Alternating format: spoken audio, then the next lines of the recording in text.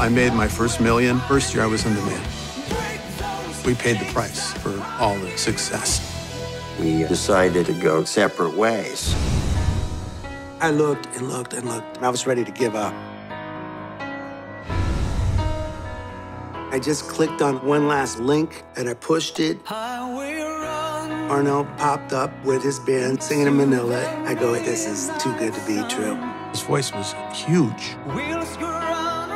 I said, but can he speak English? I got this message. Interested in singing with the real band Journey? This is impossible. I would sing just to survive. I was impressed. I just looked at John and I go, that's it. I'm short. I'm so Asian. What's he gonna look like on stage? He's never played big places.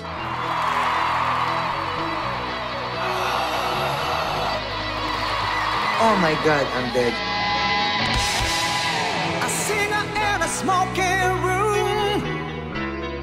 He doesn't realize he's the lead singer in Journey. How do you take somebody from a third world country and throw them into this circus? The wear and tear is a mental, emotional thing. There are people who just want me to fail. I'm sticking to those people who believe in me. I don't think anybody thought that we would amount to the success that we're doing right now.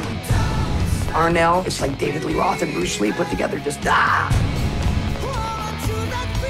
I'm living a fairy tale right now. It's like a Cinderella story, right?